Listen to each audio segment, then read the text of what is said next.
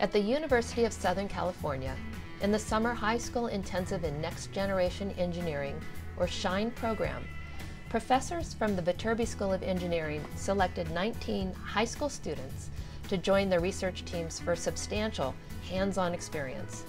For 7 weeks, SHINE gives students with a demonstrated passion for engineering research the opportunity for one-on-one mentorship by the professor's PhD students, along with weekly programs from Viterbi's SHINE team on science communication and STEM pathways in college. SHINE ends with a poster session and certificate ceremony attended by each student's professors, their SHINE mentors, and families. The students sum up the skills they learned and share insights about the impact of their professor's research.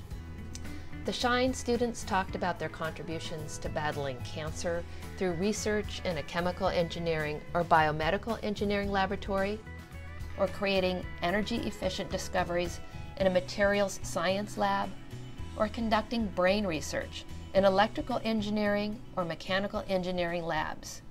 Undergraduate students from other universities also came to conduct research at USC Viterbi, and they added another layer of mentorship to the SHINE students.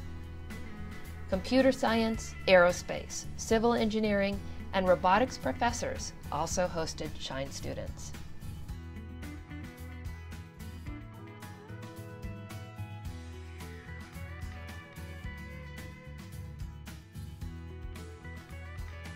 After the posters, each SHINE student received a certificate of completion for their contributions to the professor's research and reflected about how their SHINE experiences shaped their visions of their futures. Adrian Ballard shares his view here.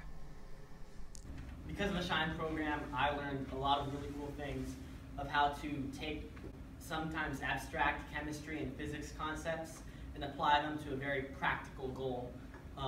So it made me really excited about physics and chemistry and possibly pursuing this type of research in the future.